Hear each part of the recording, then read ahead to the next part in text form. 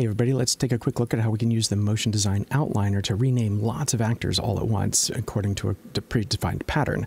So I have all of these little tile actors here, and they're organized in groups by row. And I'm going to use the Motion Design Outliner, which is available by using the plugin for Motion Design. So you'll want to make sure your Motion Design plugin is active, and from there you'll be able to go to the window menu, choose Motion Design Outliner, and make sure that's active. So this is my Motion Design Outliner. And the first tool that's really handy here is a filter for selecting actors that are of certain types. So I can click on the filter button and choose null actor. And now I'm only looking at the actors that are in fact null actors.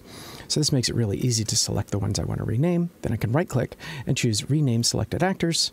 And here I've got lots of options. I can add a prefix, add a suffix. I can identify a suffix or a prefix by a separator or numbers of characters, remove old numbering, add new numbering. In my case, I'm just going to do a search and replace. So I'm going to be searching for the word null and actor with a space between them. And rather than replace them with blank, I'd like to call that tile row. And so now I'll have numbered tile rows. So I can hit apply, and all of those have been renamed, and everything's ready to move forward. I hope this helps. Until next time, have fun.